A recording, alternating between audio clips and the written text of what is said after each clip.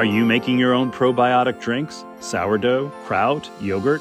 Join HRN host and Brooklyn Kitchen's Harry Rosenblum and guests live and in person on Wednesday, March 8th at 6 p.m.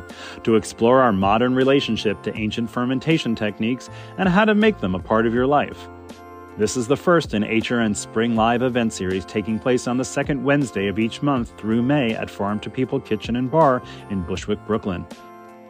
Join the HRN community for expert panel discussions, hands-on workshops, tastings, and live Q&A. For more information or to reserve tickets, go to heritageradionetwork.org/event series. Our partner, Farm to People, is an online farmers market delivering in New York City.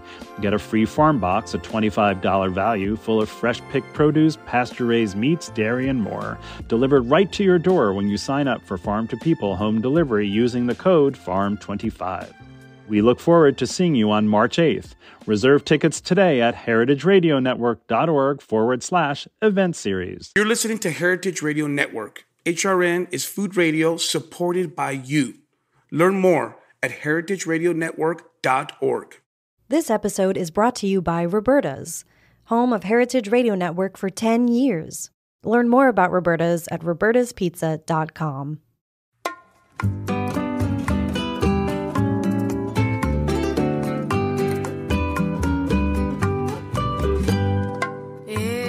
Welcome, everyone. We're really excited to have another episode of Cooking in Mexican from A to Z. I'm one of your hosts, Aarón Sánchez, alongside my beautiful mother, Zarela Martínez. And here on Cooking in Mexican from A to Z, we try to focus on ingredients, on topics that celebrate Mexican cuisine and culture. And what better moment to do that and focus on a topic, I think, that also relates to my upbringing and my mom, having the guts and the will to bring us to the Northeast as a place of our upbringing and our home. And we're talking about right now how Mexican food migrated to the Northeast. And we could be talking about just that in the United States, but also in Mexico. So I think we're going to touch a little bit about both. Hopefully we can throughout this process. And to help us and to aid us through this process, we have a beautiful, beautiful guest. We have Lori Flores, who has many different accolades, and we're just talking a little bit offline about, we can't mention all of it, but her bio. Lori Flores is an associate professor of history at Stony Brook University, which is a great university, where she teaches classes in U.S. Latino, labor, immigration, and food history. So imagine all those topics are being tackled by this amazing woman who's going to be sharing her knowledge with us.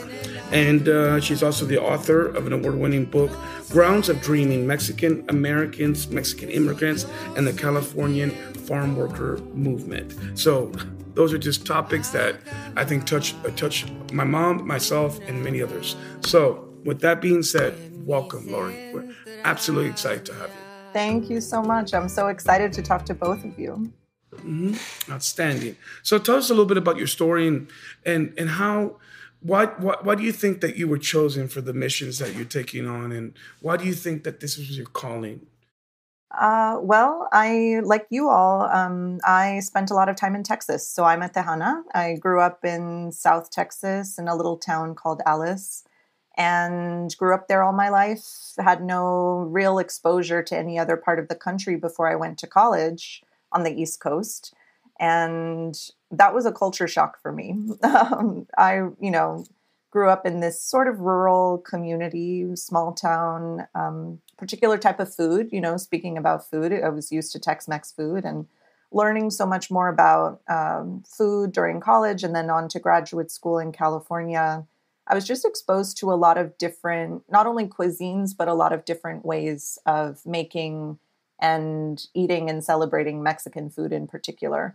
So I feel like my journey has been jumping from coast to coast to coast, because then I ended up back here on the East Coast to be a professor here in New York. And what I realized, after I finished my first book on California farm workers, is that my passion is in talking about the labor that goes behind the making of so much of our food system, the way that we nurture and indulge ourselves on a daily basis. That is the product of the labor of a lot of different hands that help us get the things that we love to eat and drink every day. And so I wanted to work on something new that included farm workers, but also included the restaurant workers, the street vendors, the people who work in warehouses, all of the different people along the way who help get us our food, in our restaurants, in our school cafeterias, in, hotels, resorts, on the streets, all of these different spaces where we eat and enjoy and share food with one another. So that's how I came to the academic interest in the topic, but I think it's brought me full circle because it's helped me understand, that Tex-Mex food that I grew up with at the very beginning. I'm now understanding like how rooted that is in history and how different Mexican food has become over the decades in the United States. Yeah, I just want to make a comment that Aarón had a lot to do with feeding all those poor farm workers he and another friend set up and would go and take food directly in California to the fields. Yeah, and I think it's important to mention, thanks, Mom, for bringing that up, Mom. But, one of the things when the pandemic hit, obviously we were all at the mercy of the situation. But I just remember going to a supermarket and I'm like, restaurants are closed, but food is still getting here, right? And I wanted to realize what that chain was and how it was getting there. And some dear friends of mine, we went to Oxnard, up to Ventura in California, and brought burros to everybody. And just to quickly, share the point, we got there with all these grandiose ideas of being able to talk to them and tell us their story and figure out, what was going on. They gave them 15 minutes, by the way, to have lunch. And the thing is, they get paid on bales, on boxes. They don't get paid by the hour. So they were like, mira, que toda madre, Aarón, that you gave us some food and a beautiful burro and a little soda, but we got to get back and chingarle. And it was very interesting. So as you know, Lori, so. Yeah. It was when you're talking about paying by the shovel or the bushel or whatever it is. I remember when we were doing stuff at the restaurant, making tamales or something. I said, no estamos pagando por pieza, ¿eh? Mm-hmm. Yeah. Totally. It was also funny. No, okay, Mom, it's all good.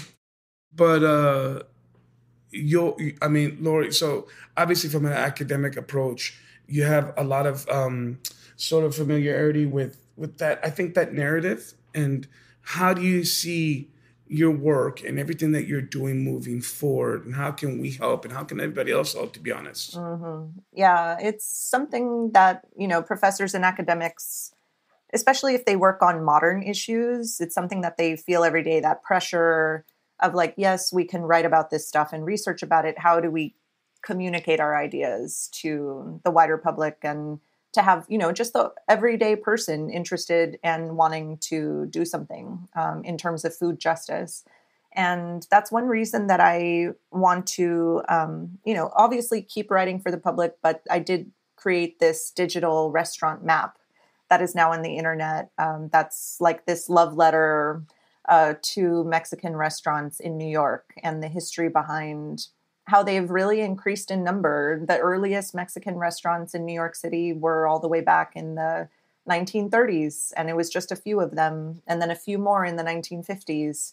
And then when Zarela, came to New York with you and your brother, that was the beginning, I think, of this renaissance in Mexican food in New York. It was this combination of 1980s Tex-Mex and then Mexican regional food, and Mexican food both at, lower and higher price points. It was just this really interesting decade where Mexican food started flourishing in New York City. And people who walk around New York or any major city today, I think they take for granted that Mexican restaurants are a feature of, the places that we live and work every day. But it didn't always used to be like that. So the pioneers who created the first restaurants in major metropolises, they were responsible for all the different kinds of ways that we can acquire Mexican food today. So I made this digital map to show that long history. You can look at different years and see how many Mexican restaurants existed in New York at that time.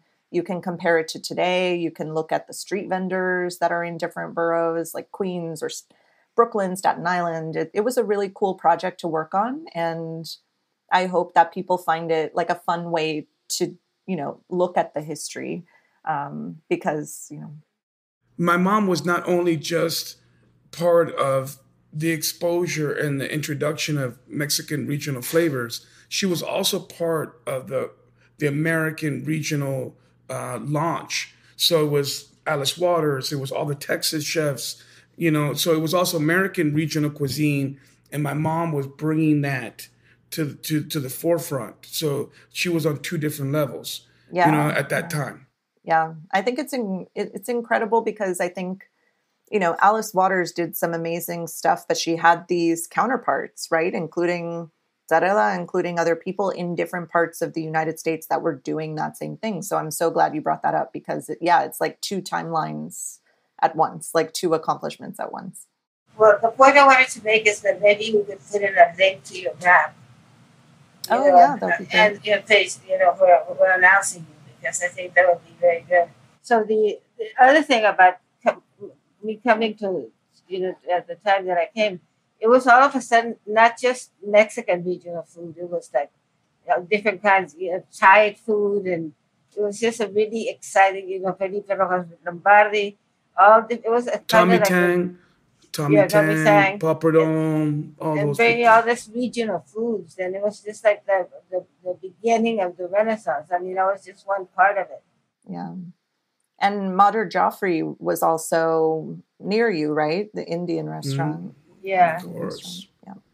Yeah, and Celia Chang in San Francisco and all these iconic figures that continue to influence the way that we eat today. And I'm happy that you did the map because I tell people all the time, I think because I'm a football fan, in the football world, they have a coach's tree. So this coach, sort of mentored this coach and he became the head coach for another place. I think they should do the same thing with chefs. I think in culinary schools, they should be taught this beautiful culinary tree and all the chefs that have spawned from those chefs and being mentored and inspired by them. Yeah. That's I think that's really, that should happen. And so to teach the young generation, about that. So, go ahead. I'm sorry, Lori. So your point. Yeah. That's talking about the genealogy behind it. I mean, just like anything else, there are roots and there's training and there's mentors and there's people who shape others and shape the food. And I think, the ingredients. And the ingredients. Yeah, exactly. And so, especially with all the different waves of entrepreneurs coming through. And, that's another thing to think about is like, who do we think of as an entrepreneur when it comes to food? It's not just the person who owns a restaurant. It's also that person who's running that street cart, every afternoon or morning or evening, like they're a business person.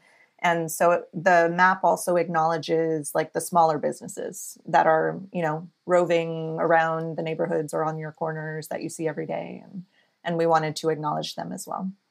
And what I personally think too, is I think, because my scholarship where I put Latino kids into culinary school and, they go to CAA, the Aarón Sánchez Impact Fund, now it's called, which is something that we should talk about because now we're going to be able to touch the migrant farm workers, the educational system now because we have we're casting a larger net. But real quick, I think culinary schools should give you the foundation of a, 12-month program, give you the techniques necessary in order to tackle that. And then you should be allowed to major, like as you will. So you can major to be a street cart vendor. You can major to be a caterer, a personal chef, a recipe developer, a food historian like yourself, an academic. You should be allowed to major in these different areas of food service. That way, because you're not disgruntled by going into the restaurant business, which is very difficult and the success rate is very small. Yeah. So cultivate your love for food with those experts in schools. That's my personal opinion. I would love to think, whatever you guys, what are your thoughts? Well, I don't know. They could do a whole major on it. I think you'd have to have a basic course the first year, and then the second year specialize in your major. Yeah, but I think 6 months is enough, Mom. I don't know. Maybe a year. Who knows? But I'm just saying you should be able to major in your specific area of food service, and that includes the academia, Lori. And that's what I'm saying. Yeah, I mean, I love this idea myself because, like you said, Aaron, you don't want someone to get discouraged just because one sector of the food industry, is not doing what they hoped it would for their career or for them and their presence. And so I think, what, if anything, the past couple of years has taught us is the word pivot, right? And I think so much of how we think about the food system, about food education, the possibilities of food careers. I think that's one way to sort of get people to not lose hope when, the restaurant business, because it is still a really hard world to make it. There are plenty of other ways that you can be a creative and a professional in the food industry. Well, what's interesting about the Latino population is that we're so entrepreneurial. During the COVID and everything, people were selling tamales, they were selling, also all sorts of things in the corner. Everybody was making a little bit of money. It didn't hurt quite as much, from what I understand. Yeah. And there was that whole phenomenon of ghost kitchens, right? These kitchens that were previously places that either weren't getting used or were being used, but people didn't see them, the behind the scenes work. And then people were selling food out of their homes, out of these ghost kitchens, these invisible spaces. I thought that was fascinating. Their cars. Or their cars. In this building that I live in, this woman comes into the car and she has taken orders. Oh, and they're really? mostly from Guerrero. And then she says, you ordered this fish and you ordered this. And the food comes packed individually with different kinds of food. It's really interesting. Right to the door here. Huh. What do you think, Aarón? I love that. I love that idea. I mean, you're right. I think the idea as Latinos, and especially when you talk about the Mexican diaspora, how much we're being redefined as what our cultural identity is, right? And I think now, more so than ever, I think we have to find those links to what defines us a little bit. And I think right now we're in a very interesting time because I think people are more so than ever very conscious of what they can contribute and what they can share and how you do that. And I think we're living in a very interesting time where, the restaurant business is not where you can work from home. And it's interesting, like I'm thinking to myself, shit, everyone was doing their thing and making money at home, but you can't do that in our industry. You have to show up. And I'd just be interested to think of your thoughts, Lori, on how the food landscape has changed during the pandemic, during all this really kind of challenging time. Yeah, I think it's changed so much. I think in some ways it's been really good that, more of America or, the nation woke up to the reality that we were taking a lot for granted. We were taking for granted that restaurant staff show up every day. And we were taking for granted that our groceries are packed on those shelves in the stores every day, or that we could go down to the corner store and get that quick thing we needed. Or that we could go out for a meal with friends with no worries. All of that changed. And it's been just it's broken open a lot of our assumptions about how easy it is to get food, because it has always been really hard for certain people, only they've been less visible in the landscape. And I think what COVID has done is made more of those people visible and made their health a priority. Like, we need to talk about their health, not, just medical, but mental, social, like what kind of support are we giving to food workers of all kinds, I think that's what COVID helped us think about. Preach, sister. I love it. Canta. No, and what's interesting is that inevitably when I go to restaurants or I go out to eat, somebody from a Latino background is going to come out and say, Aarón, that's our guy, He represents us, right? One of the things that the other impact that I think that the Latino workers have made in New York is that they have got to move from dishwashers to prep cooks because their labor is so short here in New York that a lot of the Mexican guys are working as chefs now at all different kinds of things. And you can't forget about getting like an expensive. Well, first of all, the minimum wage is $50. So that has really impacted the money that people have made in restaurants. Yeah. And I think like it's changed food media too. I think we just have more food journalists paying attention to different kinds of outlets. Like it doesn't have to be the traditional restaurant anymore. It can be like a pop-up. It can be these more temporary, things that are happening with food and collaborations between chefs across states, across nations, right? Like we've been seeing a lot of that work. But Lori, there's a lot of self-anointed experts. You're an influencer. You're a blog. Just because you go out to eat doesn't make you necessarily an expert. Yeah.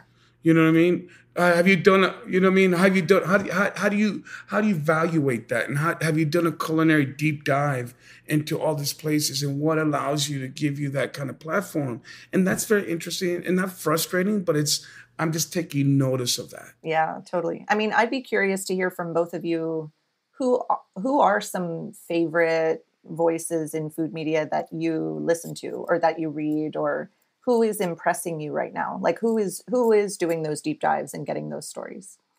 I don't know. I mean, I think Dave Cook, who does the regional kind of street food, is one guy that's really good.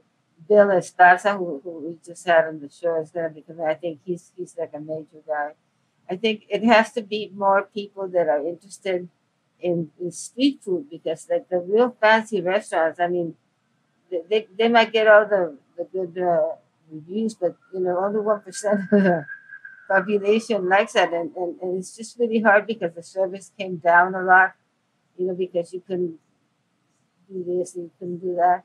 So I think the mid-price and the family restaurants and the low-price things are very, very big. And restaurants that have only one product that they sell. I think what my mom's alluding to, and correct me, I mean, people ask about trends. Like, what are the trends? And my mom just gave you a couple of really awesome trends that are happening, right? Specializing in one item or regional cuisines and all of that, But I find it sometimes very challenging when you're like, okay, so cool. A lot of my peers and colleagues in this industry are gringos, and they can open a restaurant, a Mexican restaurant. But if I open up a French restaurant or Italian, I would get taken. They would critique the shit out of me. But if you look at those restaurants, who's cooking the pasta at Babo? Mexicans. You know what I'm saying? Like who's really the workforce? Who's the backbone? And I know this narrative has been told before, but I'm just saying, here we are. No, I mean, you put it perfectly in such a digestible way. It's no pun intended. It's like, yeah, I mean, who do you think is carrying out the vision of all of these different cuisines and chefs around the country? It's Latino workers for a lot of them. Chefs with minority background are taken to task and questioned and critiqued in a way that a lot of white chefs have been privileged enough to evade, or they don't get the same amount of that questioning. And it's astounding the amount of ignorance that there is out there about foods and traditions and other people who have a lot of pull, and then just keep on sending this information. It's very frustrating for us people who are scholars. Yeah, I mean, Mom, you're right. To the point, that's a big genesis of why I started my scholarship fund. Was I didn't want culinary education to be the crutch or the reason why Latinos were not given executive positions and leadership positions in kitchens. I needed to cross that bridge, and it happens from my mom being the example. My mom never complained, never said there was racism. Never said any of that. My mom said, look, This is who we are. I'm going to provide the best life I can for you, give you a great education, and develop your style. Those are some valuable lessons she gave us. But we never complained, never quejamos, none of that. And I think right now we're living in a time where like, why am I not getting this? Or why is that not happening? And I'd be interested to think about your student base too, Lori. Talk to me. Are you hearing a little bit of that same narrative? Like, why is this not happening? Or, you know what I mean? Yeah, I was just talking with some people recently about how, this generation of college students that we're teaching now, I mean, they have gone through a lonely period. Some of them are coming back to college in person, very recently. Some have transferred here from other places because of family circumstances or economic circumstances. And we really want to make sure that people don't fall through the cracks because they feel isolated and they don't feel like they have a community. And I've just become the director of our Latin American Study Center. And I think it's a great gig. Congratulations. Thank you. It's wonderful because I can bring students together of different Latino backgrounds. We just had a mixer the other week.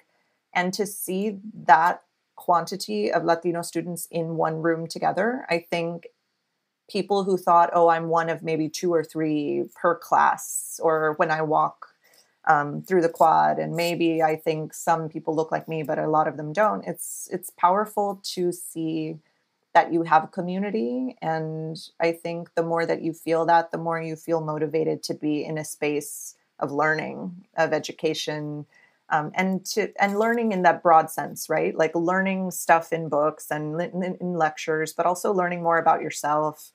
Who are your people? What are you interested in? What are you passionate about? That's what college should be.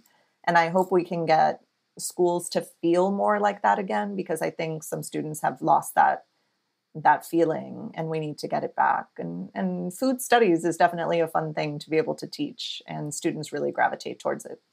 And what do the students like to teach? Because I'm astounded at how many people know who I am in the Latin community. And in the other community, I'm well known, but not like in the Latin community. The mama cooking, Yeah. That I'm supposed to be giving them the opportunity to have a start, which I never imagined because there was no press or anything like that. Mm-hmm, mm-hmm.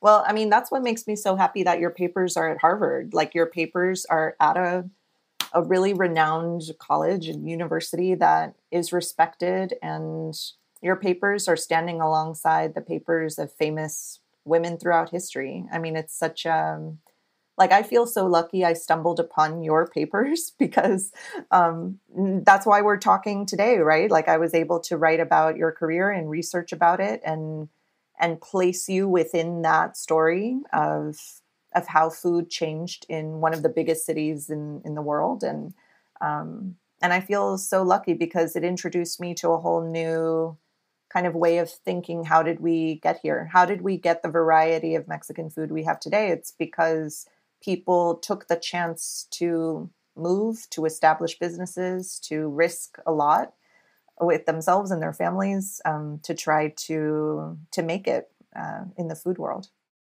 Well, I have to tell you that I was so honored to read what you wrote about me. And, I have a special quote from a play that I love.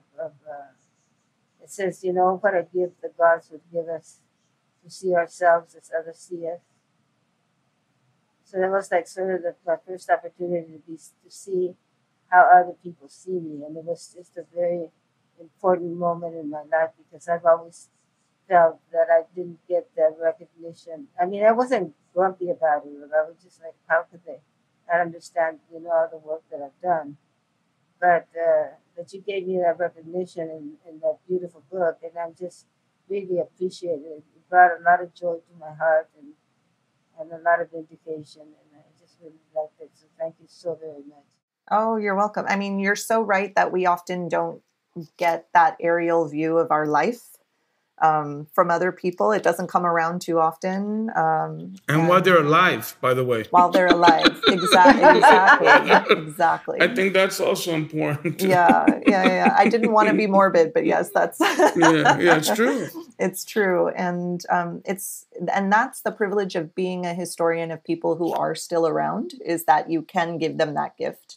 So that article is in the journal Food, Culture, and Society, and we can link to it in the notes about the show, and people can check it out. I think it's a really good overview of what you were able to contribute.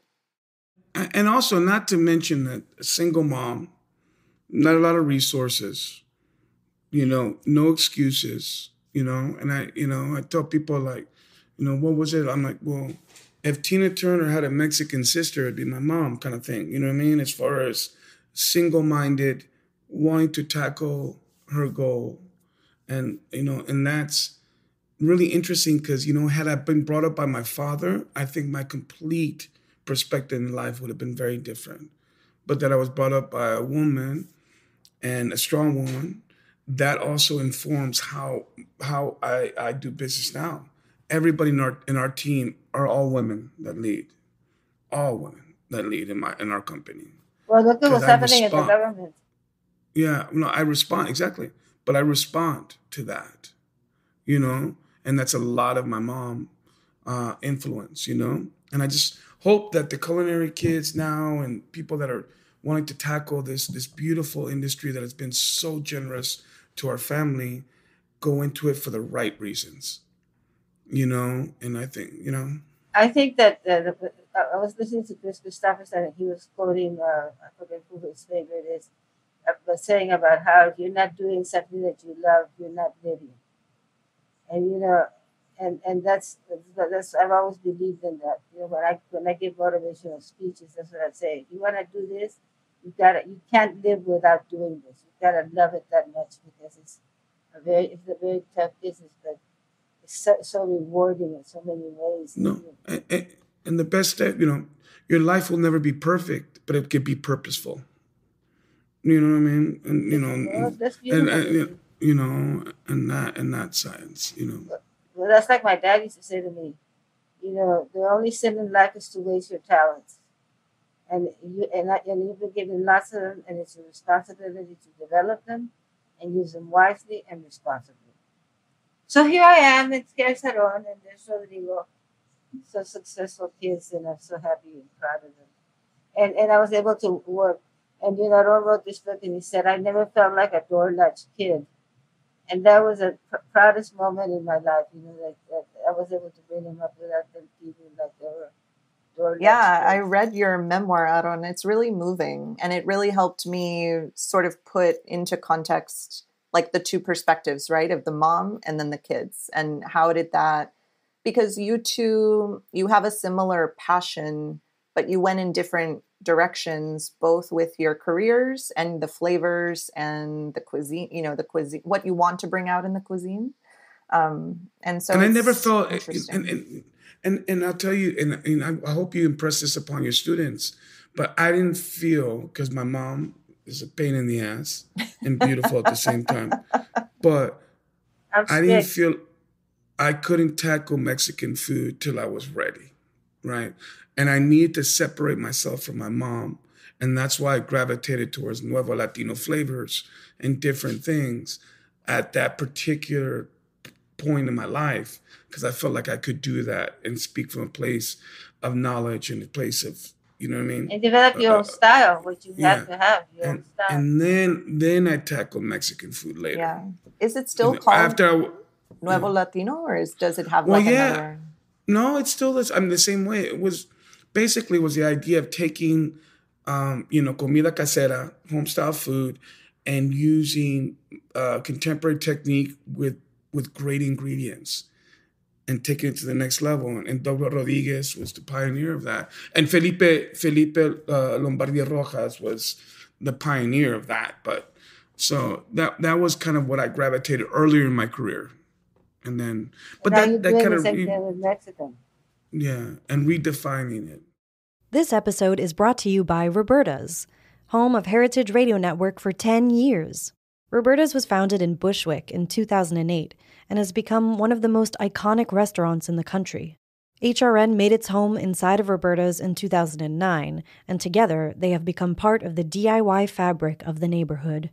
Roberta's, the pizza restaurant, is open for lunch and dinner 7 days a week and serves much more than just the famous wood-fired pizzas.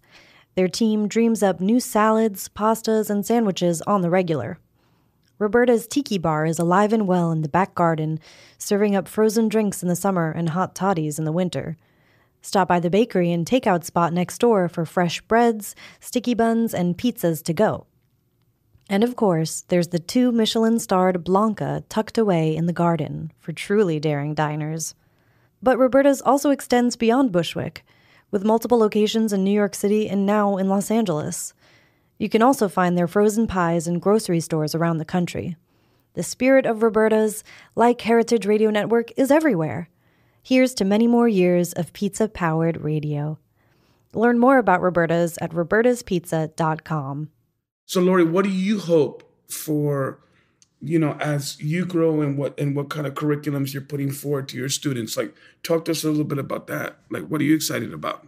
Well, I'm excited about sort of framing, because I'm starting to teach some classes in food history, right? But there is a way to go outside of history to include other disciplines and talk more broadly about what does food justice mean?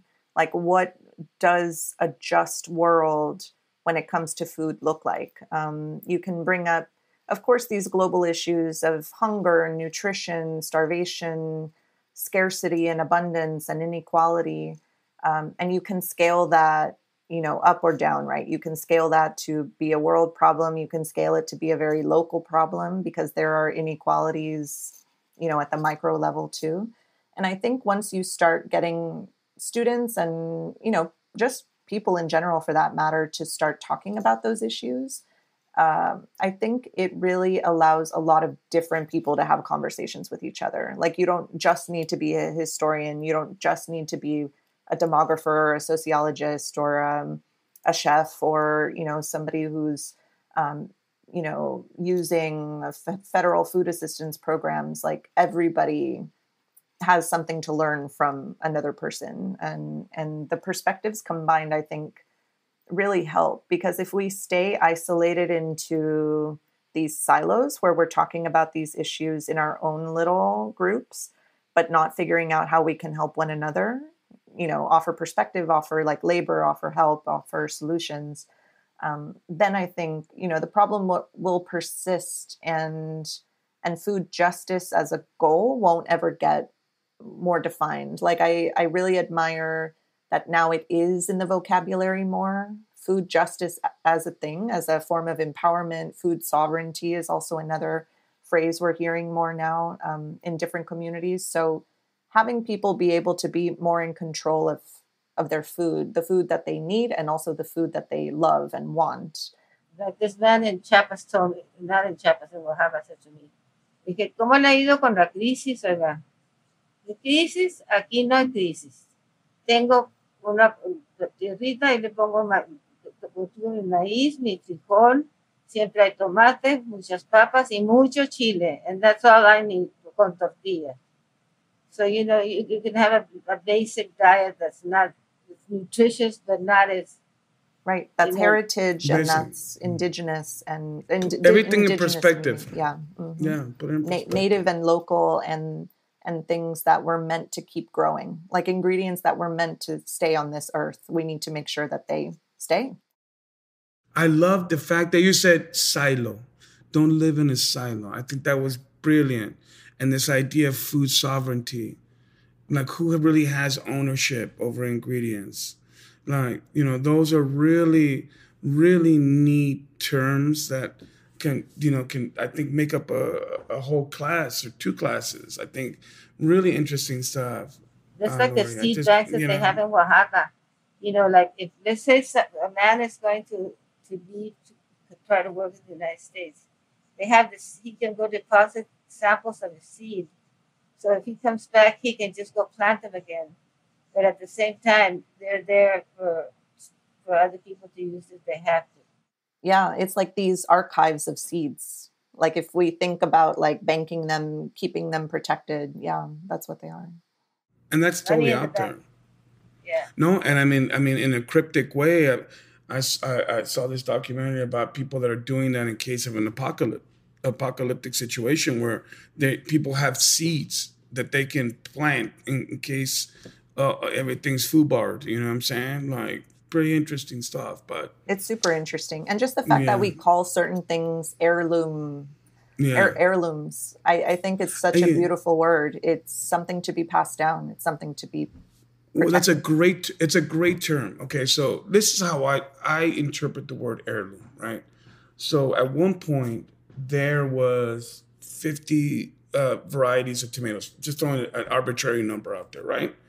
And then as things started to kind of be condensed and everything, there was the convenience factor, demand, everything. All those heirloom varieties fell to the wayside because everything had to be streamlined.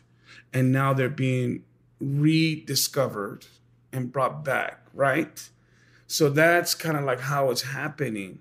So I think people don't understand the word heirloom and how that really relates to food and ingredients. Am I correct in saying that? No, you know what I mean? Like, right? And now the playbooks open up. Yeah, that's I think the role of the green market. That they have a role in biodiversity, which is one of my passions. Yeah, because they keep on bringing new potatoes, new apples, and not enough train rides because it's almost. Oh no, we have a few minutes. Yeah, no, but and also, farm to table is not a genre, knuckleheads. It's your job, right? It's been happening since the beginning of time. Procure the best ingredients closest to you and manipulate them the least, right? So farm to table, I don't understand that concept as far as it pertains to a restaurant because it should be your responsibility, correct? It's like a chef-driven restaurant. A chef-driven restaurant as opposed to like a dishwasher-driven restaurant. Like, what are we talking about here? You know what I mean? Like, let's get our shit straight here, no? Sorry, I just went on a diatribe. Sorry. We haven't let Lori speak. No, it's Lori speaking. Sorry. Oh, no. I'm having a great time. No. So again, you talked a little bit about what you want to get accomplished and all that. Yeah, I think just getting people and young people, right? Because they will be the ones who are, going to have those future careers in all different industries, including the food industry, and getting them to think more communally. I don't want to believe that we're entering a more selfish period in humanity. I want to believe that we're going to keep thinking about each other, about the world, about what we're going to protect for each other. Ingredients are one of them. Those heirlooms we need to take back out of the cabinets and the archives and preserve and use and just be healthier communities, in the food we ingest and the way we treat each other. There was a beautiful article in the Times recently about people getting together to make kimchi and how that is an absolutely community activity. Did you see it? Very cool. I didn't see it, but I'm going to go check it out. That sounds really cool. Baby? Yeah, no, Mom, because you're going to get mad at me because I'm talking all the time. Me vas a chingar. No. You know what I mean? See, now I'm not going to say anything. Porque, you know what I mean? See, that's how Mom is, You see how moms are? But you can see a little bit of dynamic, Anyway, I mean, Lori, Miss Lori, Professor Lori, if people wanted to get in touch, and how do people continue to have this? Because we like to say on Cooking in Mexican from A to Z, by the way, brought to you by Heritage Radio Network. You can go on heritageradionetwork.org to get all this wonderful information and other podcasts, and they have a beautiful catalog of other really talented people that have their own shows and all that. But how can people engage with you? Because we like to say the conversation's never over. It's just continuing. Yeah, I love that. Yes, the conversation continues. You can find me on my website, loriaflores.com. You can find me on Twitter at Lori_Flory. And you can look at my digital restaurant map, that love letter to Mexican food in New York. It's a story map that we'll link to in the podcast, the notes for this show. Great. It was so wonderful to have you on. Thank you so very much. Oh, thank you all. Brilliant. It was so nice. No, but I think, Mom, we have to have Miss Lori back and talk about some of the topics that we kind of surfacely touched, like food sovereignty, food stability, all of that, because that's a whole other subject that we can go on. Yeah, you can take each one and talk. Yeah, exactly. Forever. But please keep everybody aware of what you're doing in the curriculums, and I'm sure my mom would love to come up and maybe speak at one of your classes, and I'm offering my services too as well. Where are you based now, we could do. Aarón, are you based in New Orleans? In New Orleans, yeah, that's all. So my sister lives there, so the next time I'm there, hopefully we can meet up or something. Yeah, very anytime you want. We're there for y'all. Thank you so much. Muchísimas gracias.